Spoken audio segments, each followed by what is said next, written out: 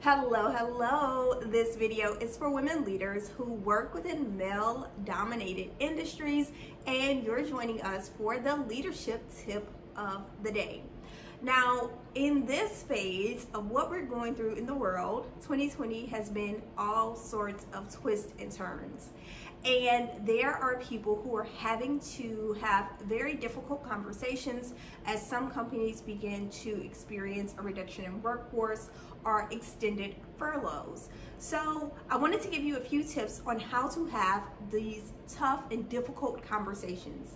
My name is Jacqueline Twillie. I'm president at zerogap.co, and I am passionate about all things women leadership and helping them to negotiate. And at the core, negotiation is problem solving, and when you're having a difficult conversation, part of that is problem solving. So the first thing that I'd like to bring your attention to for our leadership tip today is that when you have to have a difficult conversation, make sure that you have all of the facts available to you handy and that you review those thoroughly. Yeah, I know it's basic, but guess what? When you're stressed, it's easy to skip some of those basic steps that you would do in a normal environment where your stress isn't heightened.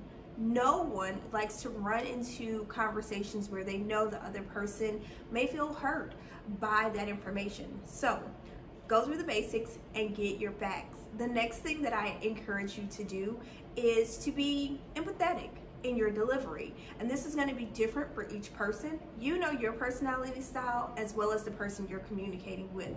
So if you're delivering news that is difficult to multiple people, you may not deliver it in the same manner for each individual. So go ahead and think through how you're going to deliver that message in advance to the different parties. And also, as part of being empathetic, give people an opportunity to process and come to you later if they have questions. I know a lot of times in difficult conversations, people at the end will say, "Do you have any questions?" And the other person is kind of in shock. They haven't fully processed it. So give them the opportunity to come back to you a little bit later if they do have questions, and then at that point, find the appropriate resources to point them to at that time.